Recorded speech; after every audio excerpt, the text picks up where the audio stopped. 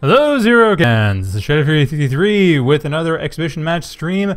Well, might be exhibition, might be part analysis. I'm not entirely sure what to do with this because this is actually a request match from some players who are middling level skill who asked me to cast it, who were really excited about me casting it, and I said, yeah, sure, why not? I mean, I generally take requests. I don't get so many requests that I can't generally do all the ones I get. So yes, incidentally, if you do have a replay you want me to cast, then please let me know. Anyway, this is going to be between DeeDiebs and Heated1333, and anyone who's watched my stream or cast for some time will recognize the name DeeDiebs, because DeeDiebs had been floundering around at the low skill levels for some time, and they seem to have finally gotten the game, because they're now at 1558 Elo, which is not bad. It's, like I said, middling skill level, so definitely have gotten a grasp of the game's mechanics, which is good to see.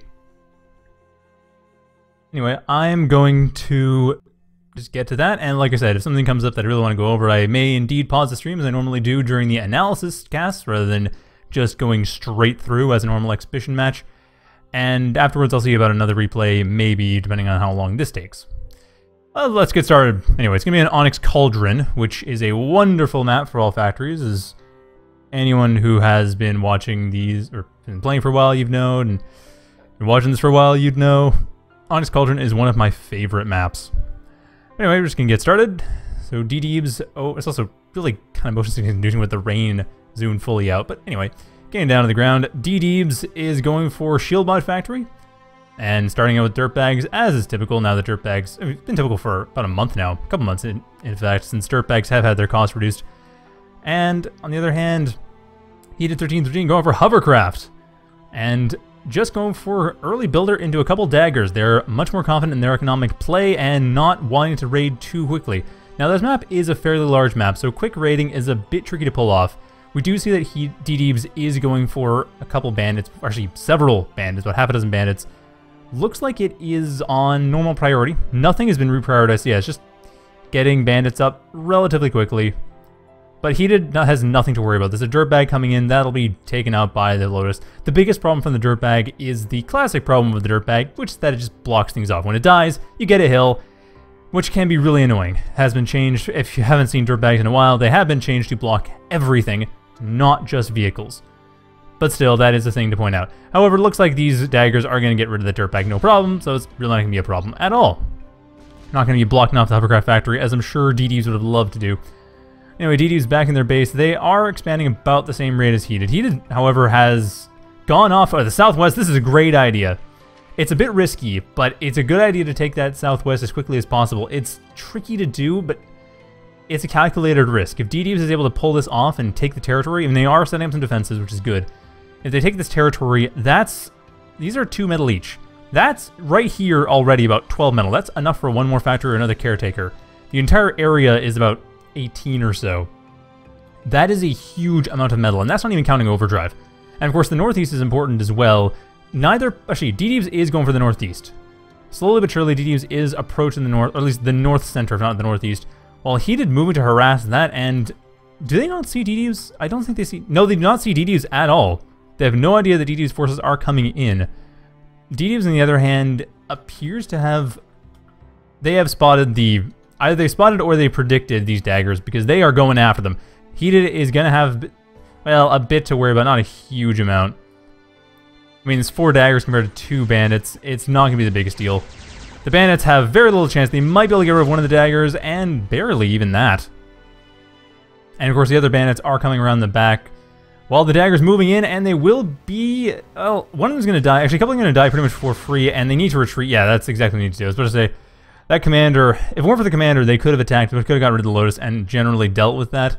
But the commander's in the way. However, now Heated does know what DeeDiebs is planning on doing. And that does not include going for the southwest, so Heated's got a very nice position right now in the southwest.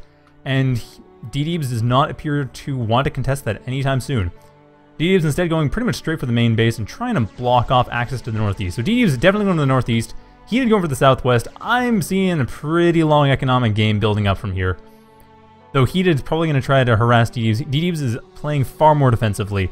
Their bandits have not been used to harass so far. They haven't gone for any of, well, I haven't checked at the southwest.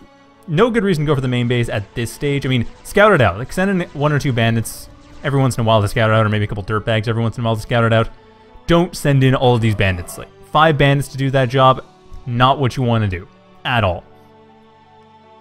However, Heated is in a much more aggressive position. They are pushing out, and they're pushing out hard.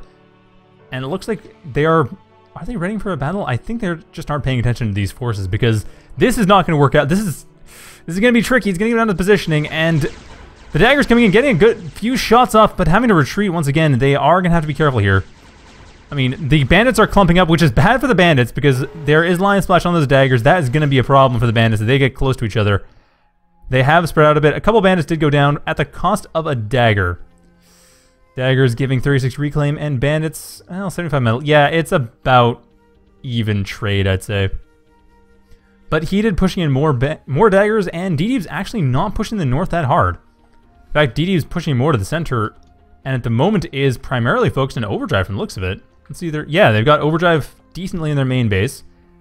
They don't really have much else outside of them. They certainly don't have the northeast yet, and Heated is starting to take the northeast as well. So Heated expanding on all sides. They've been constantly expanding over here to the southwest, continuing to take that area. And DeeDiebs, I don't even know if they're aware of that southwest being taken early on. That was, like I said, a calculated risk from Heated. Not something someone would typically do on this map. Normally, you'd expand a little bit more slowly, maybe start up in the center and move over here. But that's not what's happening. And now the Dagger's taking out this Stinger pretty effectively, actually. Or, well, they were until the bandits came over to support. But even with the bandit support, oh, these daggers there, are they committing? Why are they committing? That was a poor commitment. All but one of the daggers gets out of there alive, and that commitment really shouldn't have been. I can understand the logic. I mean, Heated was thinking, well, the Gauss Cannon's going to destroy those bandits. But now those bandits have free reign, and that is a dozen bandits right there. Going towards the southwest, finally taking some note of this. DeeDiebs still not aware of anything to the southwest. Nothing untoward that they know about, but they are checking, and they are going to find it. Only going to be defended by a single Lotus and a defender, and that is that going to matter? Oh, this is really tense. I think DeeDiebs is going to find it. Are they going to find it? And they, wow, the bandits just barely missed the solar collectors. Heated did the exact right move, it turns out, because DeeDiebs did not check that. Or at least not yet. We'll have to keep an eye on those bandits. But yeah, they did not get checked. DeeDiebs is expecting Heated to just do a standard leapfrog, not a standard leapfrog setup, just a standard direct metal extractor to metal extractor setup, going from down here to the center to this near southwest expansion. They did not expect this down here. They did not expect this first. And that has given Heated a massive economic advantage that DeeDiebs knows nothing about. However, DeeDiebs does have a lot of reclaim to work from, thanks to losing all of those hovercraft. Ah, man. Losing all those daggers, that was extremely painful. Well, anyway, that is about even, I'd say. At this point, Heated and DeeDiebs are about on par with each other, especially given that Maces have joined the battle. Heated will have a bit of a hard time getting, well, okay, maybe not so much a hard time catching up to the bandits. These Maces are going to have to position themselves in a very smart, well, actually, yeah, if they do this, they'll be fine. But I was about to say, they have to position themselves very intelligently in order to catch the bandits, because they're not going to catch up to them. However, DeeDiebs knows where those bandits are, so there's no reason to have to guess. They just know. Heated knows exactly what DeeDiebs is up to, well, except for this felon. Not felons yet, but the Thug Law Ball. Felon likely to follow. This is a wonderful set for a felon, but this is the Thug Law Ball. And as Thug Law Balls go, it's a pretty strong one too. However, Thug Laws are... Actually, Gauss does not penetrate shields. So yeah, Thug Law Balls are going to be pretty difficult to deal with. And over the north, we do have a small skirmish, nothing too major. Heated just avoiding that completely. Retreating, had scouted out the northeast side of the map, tried to figure out if DeeDiebs had built up there, and indeed, DeeDiebs had not. So right now, Heated does have a much stronger static economy. The southwest is completely safe, although Heated has not been paying much attention to that. A fact which probably did save them from the bandits early on, but they might want to set up more static defenses here, just in case another wave comes along. I mean, DeeDiebs is going to get suspicious. They're going to figure that something was built in the southwest at some point. And when they do, Heated is not prepared for it. At least not right now. However, they are going for a slightly more obvious expansion, which has been taken and is better defended, but not by much. These maces are getting stuck, unfortunately. That mace and that dagger are getting stuck in each other, and that's going to destroy this entire expansion, possibly cause the loss of the commander. I don't think the commander can move back. No, the commander cannot really move back into the water there. Bandits able to get through, and not much defenses in the way. There's one defender, and a bunch of juicy caretakers, and the bandits are going to love to eat those up. 3 caretakers haven't built up, Lotus as well, but the mace cannot catch up. And at the same time, the Thug Law Bomb moves in from the center while the bandits move in the main base. Bandits take out actually surprisingly little. Mace manages to catch up in time, whereas in the center, like I said, Gauss does not penetrate shields, I think. I'm pretty sure it doesn't. It used to, but it's one of those things that has been nerfed as far as I know. It doesn't hit health below shields. It might bypass shields as much as it does Line Splash. Like, so shields are probably counted as part of the health. I have to get an exact detail on that because, honestly, Gauss shield interaction has not come up for any of the games I've played recently or any of the games I've casted recently. Yeah, 0K can be like that sometimes. But anyway, the Thug Law Ball is still... It's still going decently strong, but has to retreat. This mace actually managing to do a number on them. Won't kill any more at this point. The Thug... Yeah, that finishes that off. Another dagger comes in. The shields are down, so anything about shield piercing is a moot point, as the shields do not exist anymore. However, Heated is able to at least push this back. Still has the Southwest, still has not... Oh no, starting to expand a bit more, so that's good. Heated will... Yeah, Heated is definitely going for more defenses. Getting 3 Lotuses up here in case another attack comes along. Admittedly, that's not going to save the existing expansion. I mean, there are a few Lotuses down there, but a lot of the metal extractors are fairly weak. Heated is basically relying on DeeDiebs not knowing about that, rather than on not being able to actually assault it competently. The DeeDiebs, if they tried, they would be able to destroy its entire base, even with the defenses that will be built. The idea simply is that Heated thinks DeeDiebs won't. They'll be distracted from it. And I think that Heated has a point, and Heated actually at the same time going to the northeast to deal with that. And the center Thug Law Ball, well, Thug Law Ball having gotten reinforcements, coming back for round 2. Good use of Scalpel there, though it unfortunately was left too close, allowing the Outlaws to take it out. And that slowdown does kill it. Halbert's coming in to try to tank some shots here, but for the Outlaws, not the biggest deal.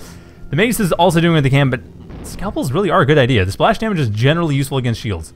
Generally, the best thing to do against shields is to have a lot of splash damage. And unfortunately, not taking advantage of the range that Scalpel has, but fortunately the Maces are able to at least deal quite a bit of damage before they ultimately die, thanks to the Outlaws. So that is going to be a...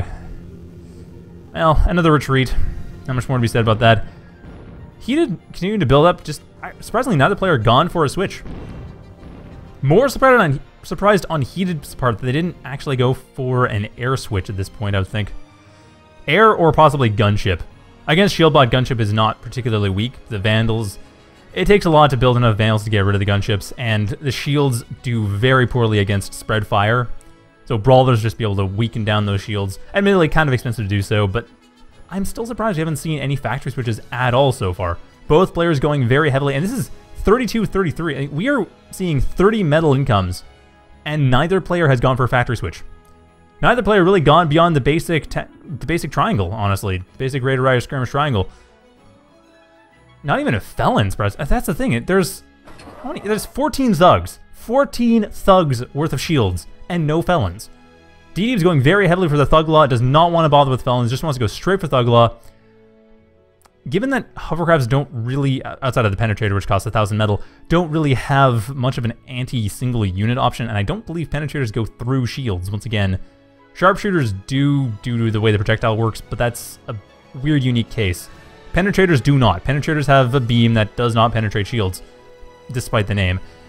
Or if it does, I've never seen that happen. Honestly, Penetrators are very rarely built. I do not expect to see that at all. I'd be surprised if Heated built that. I wouldn't be surprised if it worked, but I'd be surprised if it existed.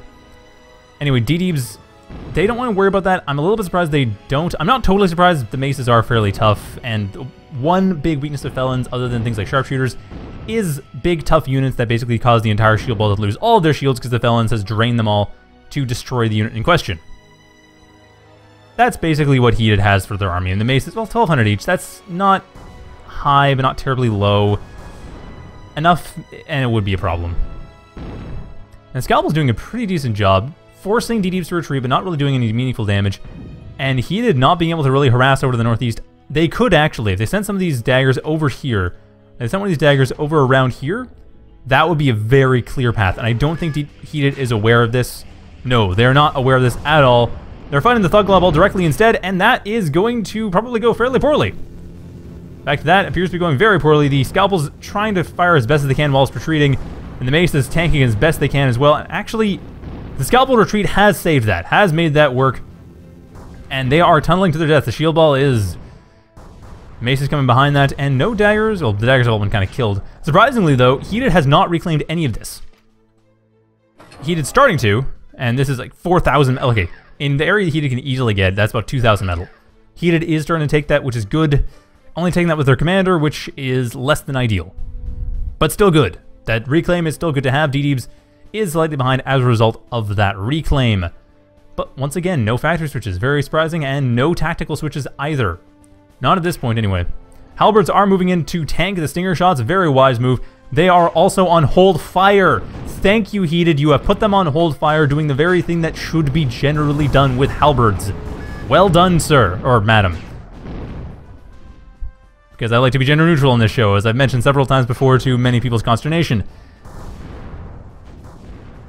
Anyway, well done, Heated1333. I have not really seen much halberd use with hold fire. And actually, this one doesn't have hold fire on either. It should have it put on. In fact, I really think that halberd should just have hold fire. And there we go. DeeDiebs is actually handling that right. Sorry, Heated is handling that right now, not DeeDiebs. DeeDiebs doesn't have to worry about that. They have no shielded units based on move or fire state. But yeah, I'm a bit surprised that halberds do not have fire state on hold fire by default. And similarly, I'm surprised that crabs don't have move state on hold position by default. Or if they do, I'm pretty sure they don't. I could double check, but I'm fairly certain they don't. And if I were to double check in the menus, it wouldn't be very clear to the viewer. Anyway, doesn't really matter. Heated has discovered this weak path. That's the important thing, and actually has also discovered that DeeDiebs has gone for a factory switch just now, went for an air fact switch, but has been discovered.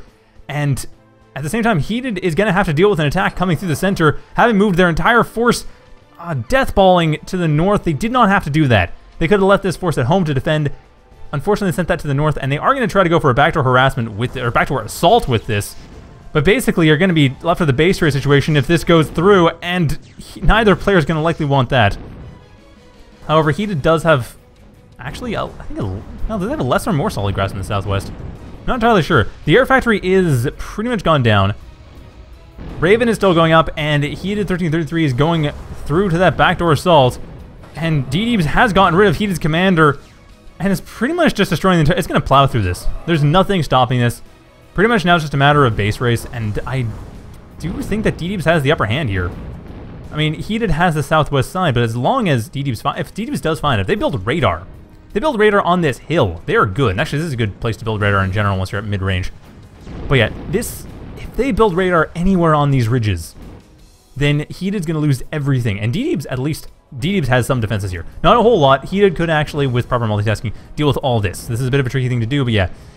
They could deal with all these metal extractors, and not much would stop them. But right now, DeeDiebs basically just has to bomb out this particular dagger. If that dagger is bombed out, then DeeDiebs has the upper hand. Because DeeDiebs has their entire army in Heated's base. DeeDiebs is about to get rid of Heated's factory. Heated has gotten rid of DeeDiebs' factory, and... Or DeeDiebs... Not just the factory. Actually, both factories, come to think of it. But the Hover factory here is about to go down, and actually there has been a Felon build. I did miss that, but not before it was too late. However, like I said before, Felons do drain the shield energy when they attack. That is a very risky thing to do. The Thugs really should be used exclusively, and I don't know if Heated is... Sorry, DeeDiebs is doing that. Not sure if they're intentionally doing that. It might be just a pathfinding failure, but it is working out nicely. No, it's intentional. The Felon is avoiding the factory. And in fact, it looks like DeeDiebs is not even trying to kill the factory outright. But DeeDiebs is going for yet another air switch over... Where is that air switch? I don't see the... Oh, there it is. Right next to the base. Airplane plant right next to Heated's base. Hovercraft factory's not dead yet, but there is an airplane plant there, and Heated doesn't really have any way of building any more units. In fact, Heated right now has very little left. Yeah, they've got... They have a fairly small army at this point, 3.4 thousand metal, and that's without commander, by the way. DeeDiebs has double that. DeeDiebs also has their commander, but that commander has not been upgraded. No, it has been upgraded to level 2. So read that as 4.9k, not as 6.9k. However, that gives Heated an advantage. Or sorry, that gives DeeDiebs an advantage nonetheless. Losing their main base, though, DeeDiebs way behind in terms of resources. And this northeast section is about to be destroyed, while Heated, on the other hand, they have their southwest. Very strongly they have their southwest, and nothing has been built yet. This Thunderbird will probably spot it. As it's hovering around, it'll probably spot the southwest. but not before then. And I don't... Oh, but that's the thing, though. Does Heated... I don't think Heated has any constructors. I think Heated might actually be left with this and this alone. I'm not entirely sure, though. But it is going to be a bit tricky. I mean, Heated... I don't know. Let's see. I think I can... Yeah, I can if I just select this. They do have... Sorry, right. They do have this one worker... The Savior Quill, right in the southwest side of the map that has not been attacked this entire time, going for a gunship switch. I can't believe I forgot about that because that southwest, I've been focusing on that this entire game. This entire game, this has been my focus, and now it is coming to a pretty nice closure, too. Heated is setting up a gunship plant. DeeDiebs just about getting that Thunderbird done. But, like I said, DeeDiebs having lost a lot of their economy as a result of Heated's attacks. Heated not attacking the northeast, though. I don't know why Heated has never attacked this northeast side. I think Heated expects there is a lot of defenses there.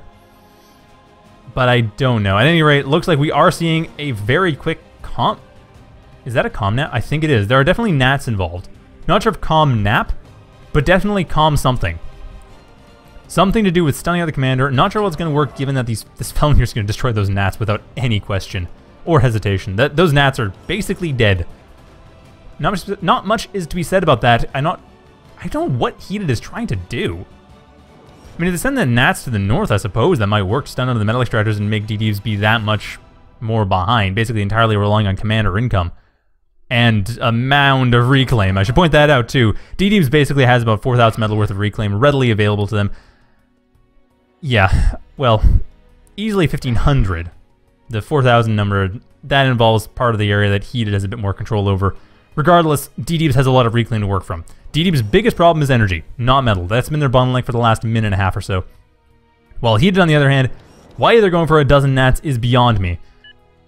The Thunderbird, however, is going to finally find it. DeeDiebs finally finds out that Heated has gone for the southwest.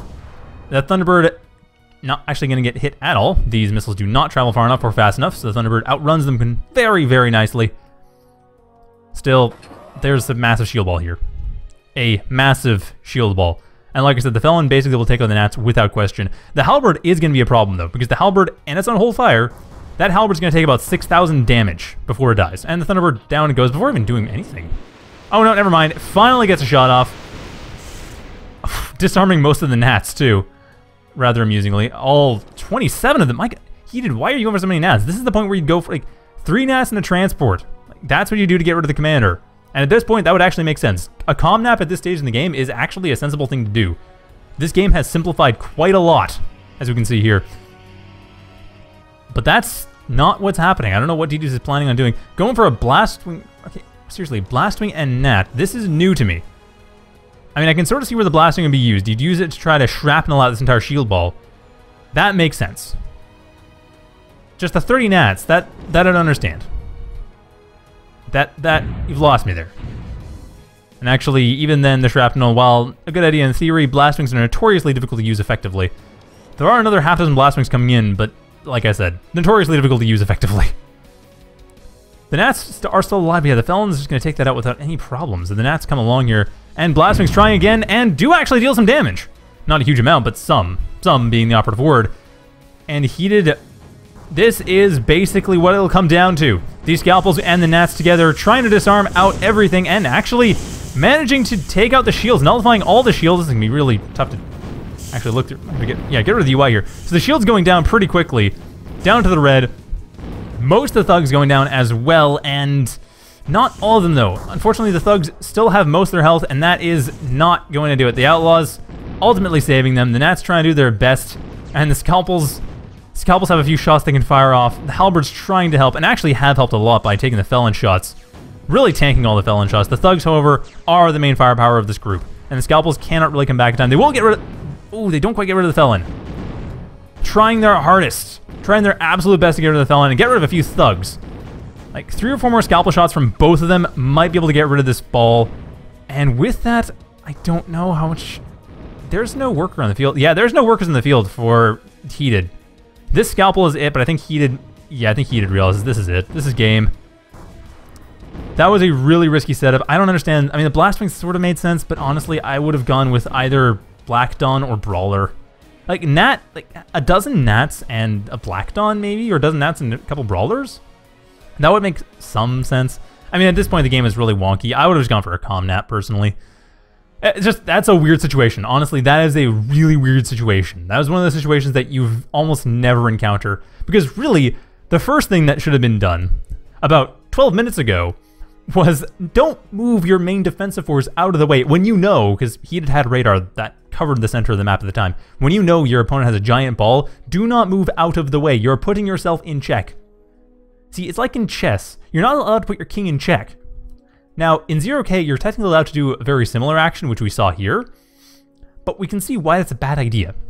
Because Heated put themselves in a really, really bizarre situation, tried to salvage it, but honestly, it really was very risky. And trying to get in a situation, I suppose if you have a game plan for that, if it's in a situation where you just know that you can't win the large game, you can't win the high economy game, but you can win the small economy game, and you can rebuild faster, you can go for that. But honestly, given what DeeDiebs had, and even whether or not DeeDiebs was revealing them, I mean, he didn't really know, but he had enough knowledge to know that there's stuff to the north, I should explore that, send 1 or 2 daggers over. Don't send your entire army, just send 1 or 2 daggers. That was the biggest thing I'd say to take away, is send an assault, a tiny raiding force, not even an assault force, just a tiny, tiny raiding force to scout out. And in this case, it would have been wonderful, it would have been beautiful, it would have taken out the entire section over to the north. That would have been gone completely. DeeDiebs would have had nothing to rebuild from. Sadly, that didn't happen for Heated, at least. Fortunately for DeeDiebs, it didn't happen that way. DeeDiebs was able to get away with this, able to attack directly. But yeah, if you have your army on defense, and that's your main defense, do not move it. Unless you can destroy your opponent's army at the same time, do not move it. Or, like I said, unless you know you're going to win that sort of situation. That weird base trade simplification situation that we saw today. So that was... I can see why they asked for it. It was definitely an interesting replay. It was a replay that had a very unusual progression, I gotta say. Although a lot of it was, well, like I said, a mistake. A lot of it developed from a mistake, and that was something that I really don't quite support. It was entertaining, but it was a mistake. However, there is... another game that's supposedly worth casting. It's going to be a little bit different. Icons and Muddish Code on Iced Coffee. I guess a bit of a palate cleanser. I mean, this is a bizarre match. Very interesting. Certainly educational as far as... well, sort of educational, like I said. It shows what happens in a base trade situation, but it also shows very clearly what you can do to not do that, or what you do in order to trigger that, which generally should be avoided. Anyway, get to that in just a couple minutes, so stay tuned for that. I'll be back when I'm back with that when that's loaded. Like I said, a couple minutes. Stay tuned. The redundant show of redundancy. That's what I host.